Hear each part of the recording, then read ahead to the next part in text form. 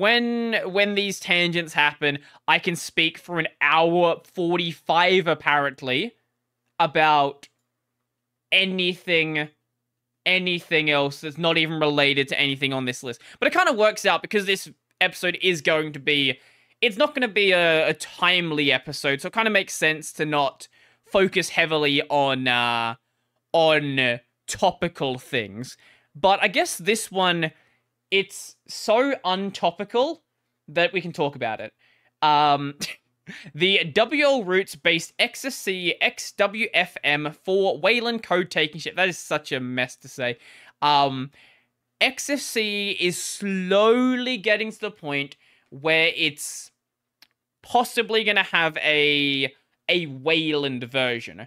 The other two major DEs, GNOME and KDE, they've had Wayland versions for a very long time, but the XFCE side has been much smaller. XFCE has always been a much smaller desktop anyway, because its purpose is sort of being the desktop environment for the older hardware. Generally it's not like it's not your first choice. Someone who loves XFCE is probably gonna be like, XFCE is always my first choice, it's so great. And that's fine. If it's first choice, go and enjoy it. But for most other people, it's not. They did have a earlier version called... Where is the name? Things like XFWay or something? XFWay. Okay, is this actually a different article than I originally had? Did I find two articles in the same, like, day from Phoronix about two different things? XFWay. Give me a second. It is XFWay. Here we go. So this is their old thing they were making. It's not a part of XFCE, it's just an experimental thing. This was going to be a libwestern based compositor. This was made back before before WL Roots had like taken root as much as it had. So it sort of made sense to build it directly off of the reference compositor.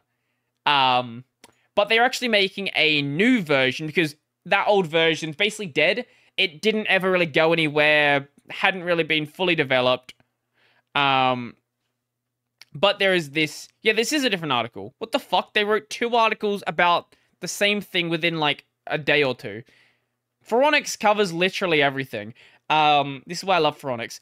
But they have a new version called XFWM4-Wayland, which is not a great name either. Is this the old version? Oh, this is the one they talked about.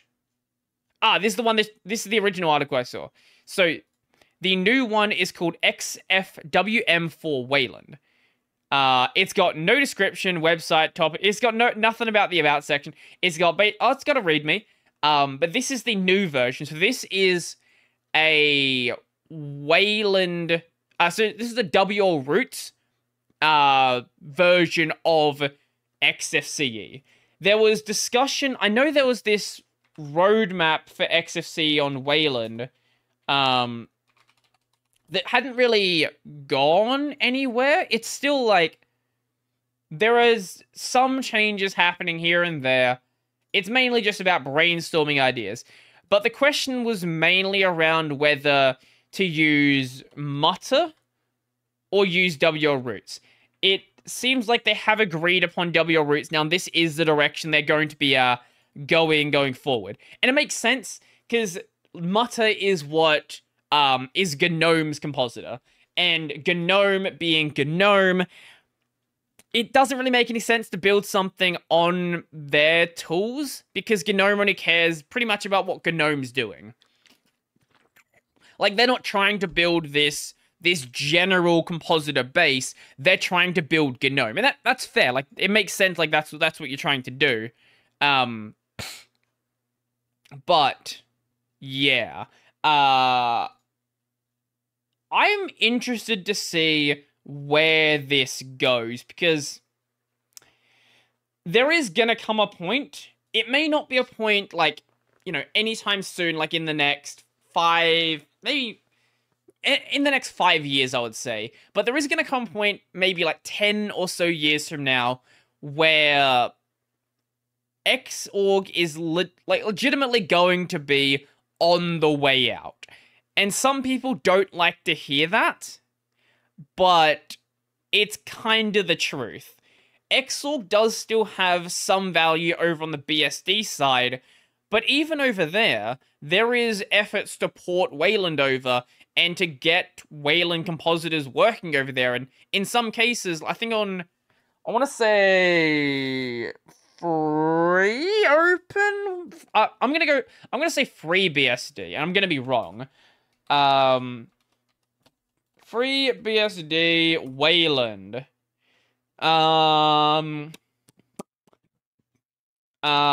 I'm... Okay, there is some effort on FreeBSD, but I know there was a working compositor on one of them. Maybe it was OpenBSD. No, it was FreeBSD. Hikari.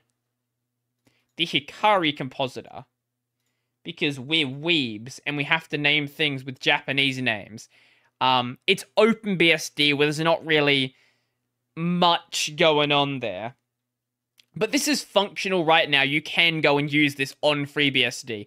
I don't know if it's any good, but it is a thing that exists. It is a stacking Wayland compositor. So it's a floating window manager, which oh no, it does tiling. Okay, it does tile, but it calls itself stacking. Wouldn't that maybe it's primarily stacking but has some tiling aspects. That seems to be the thing they're going for. But yeah, there's gonna come a time where we pretty much just move on from Xorg, and I want these things that have been around for a long time to keep living on. And moving over to Wayland is pretty much the only way that's going to happen.